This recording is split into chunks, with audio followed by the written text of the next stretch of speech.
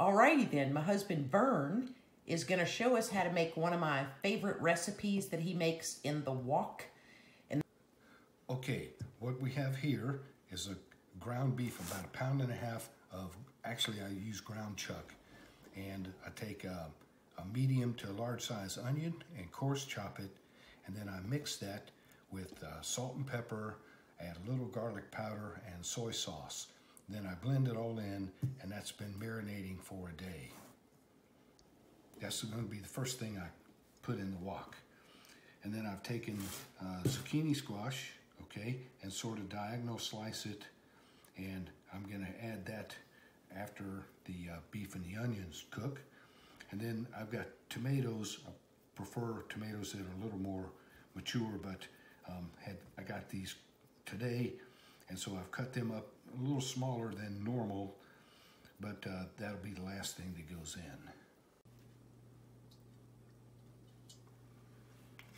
So he's added some olive oil to his wok. Is it hot yet? No, I like to put that in when I warm up the wok.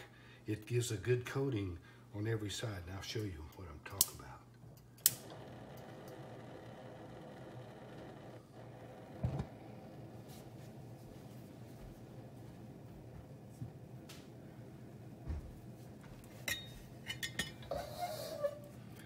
Grazie. I had that hidden.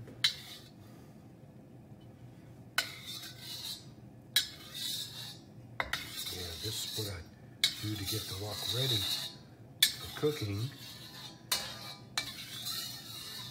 The oil will lighten up as it gets hotter. I spread it around to make sure I've got a good oil coating on all the metal. And it keeps things from sticking, doesn't it? Yes. Keeps things.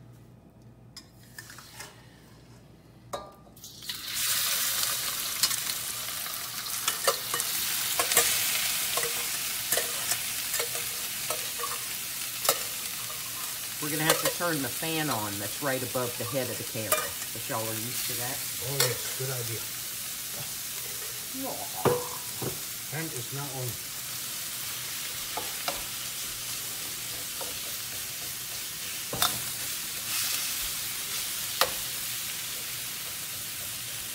Do you get that completely brown before you add anything? Yes. Okay.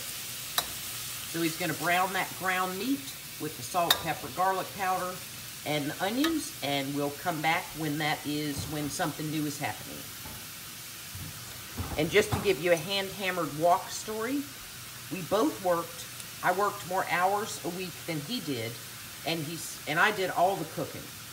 If he grilled on the weekend, I was inside making the potato salad, right? Doing the laundry, that sort of thing. And I'd occasionally see him float on the raft in the pool.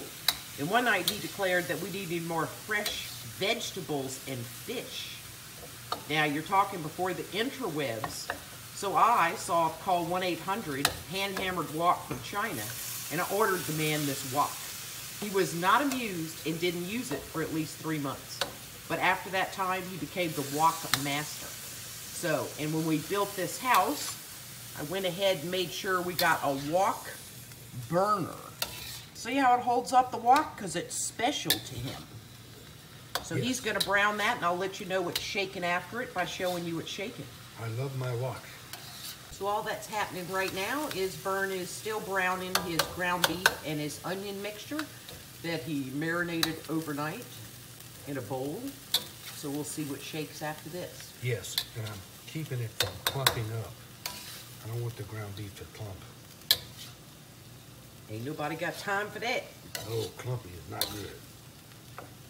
He added a little bit of soy sauce here, but he also said when he marinates it in the bowl, he does add some soy sauce to that. So the ground beef, onion, salt, pepper, garlic powder, soy sauce is what he marinated it in. Now here comes his zucchinis.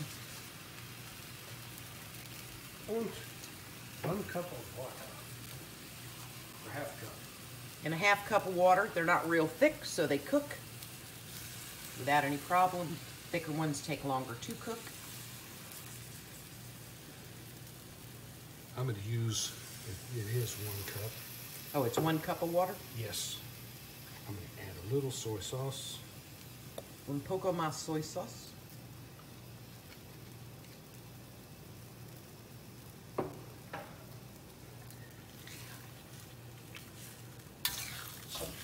Stir that in. He's going to incorporate that with his wok spatula that came with the hand-hammered wok from China. I need your total incorporation. And that water pretty much cooks off, doesn't it? We like the water because I'm going to, at the end, once everything's cooked, I'm going to add a tablespoon of cornstarch into a cup of water. And what this is going to do is turn it into a gravy that Mouse Toes loves. Yes, I do love it so hard. It's my favorite thing. I've never made it. I don't touch the wok. I just bought the dang wok. Whoa, bro. Turn over the wok. Okay. Now I'm going to load in the tomatoes, but I'm not going to fold them in yet. No incorporation. Because they cook faster than the zucchini. Okay. So I kind of lay them on top. And the recipe calls for just a little sugar for the tomatoes. Take a little bit of the bitter taste out of it. Not even a teaspoon. Okay, so some sugar, azúcar. And then we're going to let this simmer. Okay, so that's going to simmer, and the tomatoes are just laying on the top. But I keep the heat on high, okay, and I'm going to stir it occasionally, but I don't turn the heat down. Okay, so the heat's staying on high on the super burner with the dooflachi, whatever that's called, flipped up that makes the wok holder. See, I thought of him when I bought a stove. He paid for the stove. I found the stove. That's how it works. Teamwork. Okay. Now I'm going to fold in the tomatoes. Incorporation of tomatoes.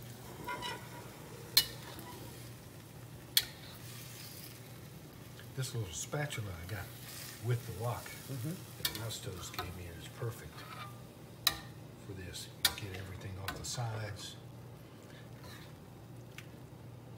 And we season that after we clean it, just like a cast iron skillet, by putting a little oil on it.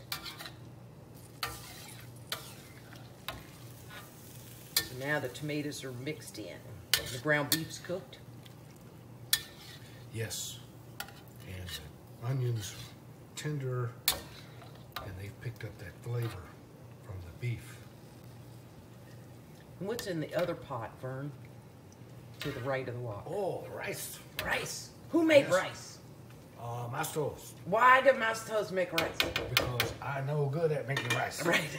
He can't cook rice, but you would not believe the things the man can do on a grill and in a wok, but he can't do rice. I make fried rice. He make fried rice. Yeah, he does that because I make the rice for it.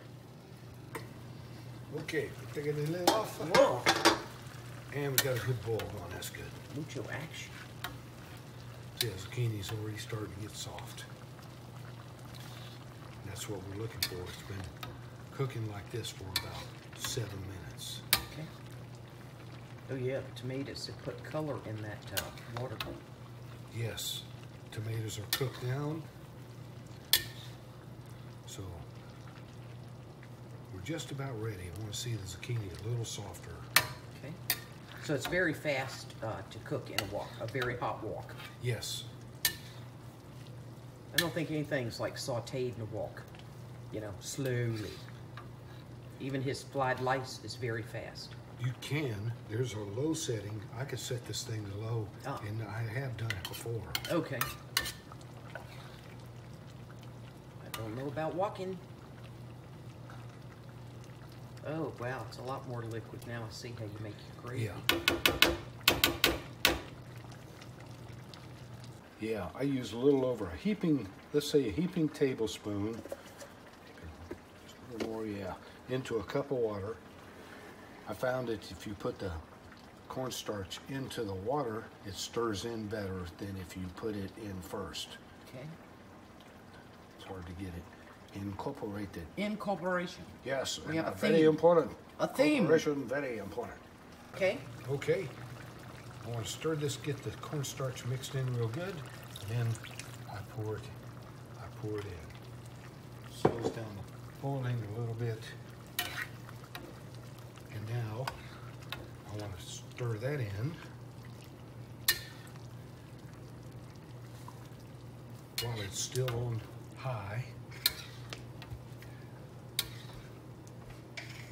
I've learned if I turn the heat off too soon, okay, it just doesn't gel like it should and make the gravy. That I love. Yeah, the gravy is one of the best parts. Of course, everything's good for you.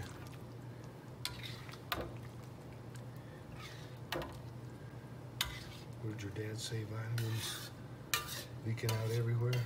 Yeah, vitamins and minerals jumping all around, jumping out the pot. He would yell, for God's sake, to my mother, put the lid on. And this is about the temperature of molten lava, too. He cooks hot. Yes, it is very hot. Best let it cool down before you put it in your mouth. Give us a little scoop of that gravy in your spatula. Oh, nice. Very nice, Vern. It's a little too watery right now. I'm going to keep cooking, okay, until it gets a little thicker. And then I'll just turn the heat off, let it rest, and it's ready to eat. If you had to, would you add more cornstarch like I do flour to a gravy? You can, yes. If you wanted to thick it up a little quicker, you could add more cornstarch. And this is the most delicious leftovers. I make little, the little Tupperwares or Rubbermaids you get that hold a sandwich. I put half of it with rice and the other half with the leftover this, and it's like spaghetti or chili. It's even better the next day.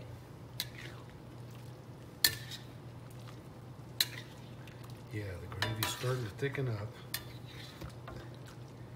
And it does, you're right. In the refrigerator, the gravy will thicken even more. And it's really nice. Okay. So just like that, there it is.